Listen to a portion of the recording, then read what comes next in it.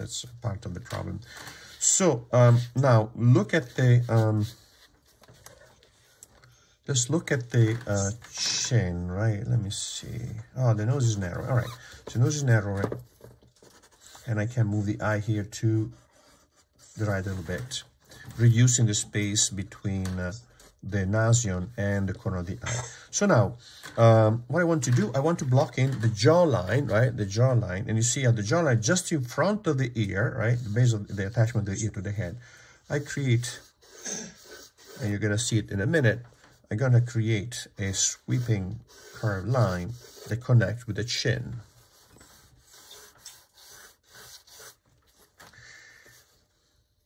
The neck, if I look at this, how thick the neck is, look at the space between the jawline and the back of the neck. And then we can check out, for example, the shoulder on the right.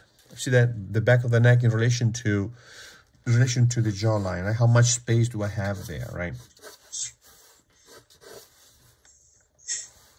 So now, if I look at the shoulder, the trapezius on the right, it's a little bit higher than the base of the chin. I can block in the line.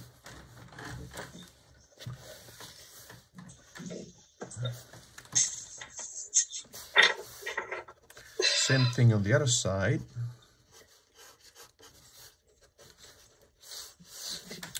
See if we line up, we're going to see it in a minute. I see how where the chin is in relation to the trapezius is in relation to the chin, right?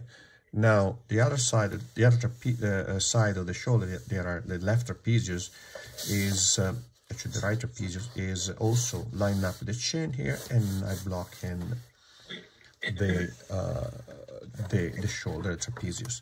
So we have this nice color here.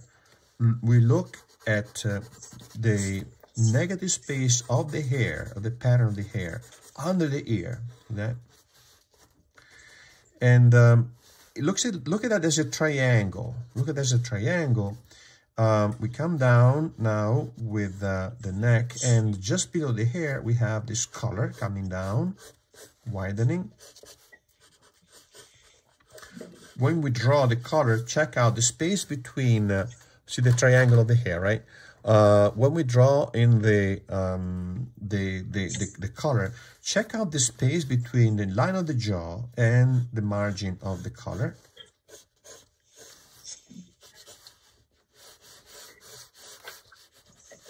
And it goes on the other side like that. So we don't need much of this, right? We don't need much of it, just a little bit, just to give the head a base, right? A base. Now, I look at my drawing and I'm thinking, okay, let's start fixing it up, right? Let's start fixing it up. I look at the forehead here and it's too wide. It looks too wide to me, so I need to narrow the head. Right now, we narrow. Now we kind of work a little bit more precisely, because we have again established somehow a known entity and position facial features, but we need to refine the measurement now, right? So probably what it is this space between the nasion and the side of the face is too wide, so I need to narrow it. I'm going to redraw the profile, eyeballing it, right?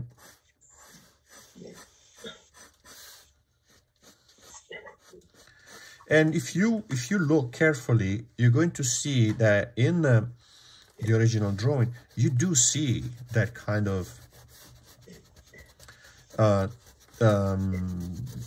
measuring line, a tentative line, just to establish measurement, right? Of course, they probably they have been erased or cleaned up.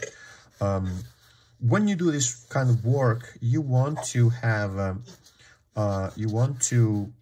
keep your lines as light as possible. I'm making them again darker so you can see them, but you just have to make it just barely visible, right? Try to get try to differentiate the type of mark, type of line that you make. For example, the measuring lines, they had to disappear. You just need to see a tiny little bit of a spot. That's all you need. Don't mark and too much, because they're gonna create a visual noise. They're gonna create confusion. So try to make it very, very light, right? Okay, so I'm looking at the space above the eyelid and brow ridge, right? I'm looking now at, oh, it caught up, yay, it caught up. I'm looking at the space between the corner of the eye and the nose. See that? What it is, right here. So I need to move down this corner a little bit lower.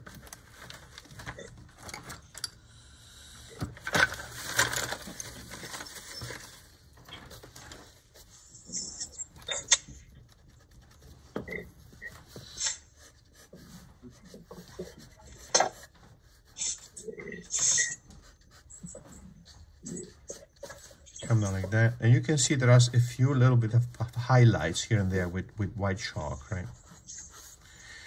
The width of the nose is fairly narrow. I made it too wide, and now I narrowed it. The nostril is quite higher than the base of the nose, and you see how the interior margin of the nostril is past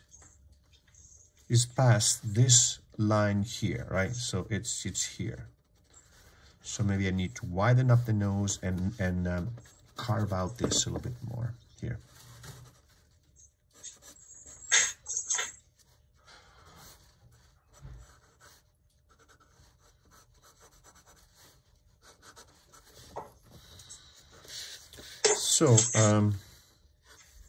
So now I need to move the lips a little bit to the right, tiny little bit. I'm looking at the space. Actually, no, it's actually quite good. So see how the space between the corner of the mouth in here, right, and the side of the cheek. Look how narrow it is. Actually, how small it is. So I want to have the same measurement here, right? You see what I'm saying, right? Always don't take it personal. Don't take it personal. It's not. You're not thinking of this as Giovanni, you're thinking of this as measurement, right? Giovanni will come later, If you have done the measurement right, then it will become a person, will become somebody with a thought, a life, idiosyncrasies. I missed his name when he started. It's Giovanni. I'm just saying, right? You can call him whatever you want, right? Maybe... Just don't call me Saul. There you go, right? So yeah. See what I'm saying, right? So now we see that the map of New Jersey here is getting narrower than it was before, right? And the space now here is getting narrower. So we're really carving it out more and more precisely, right? So one thing that I invite you to do, guys, is to keep your tool sharp.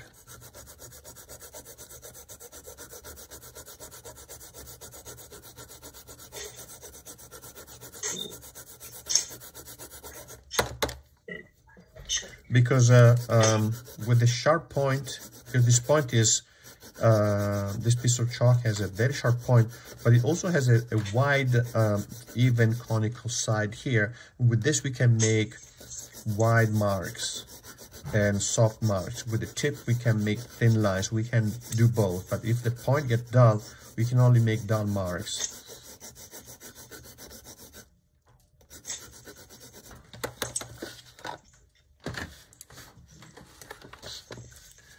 So it caught up, huh? Who knew, right?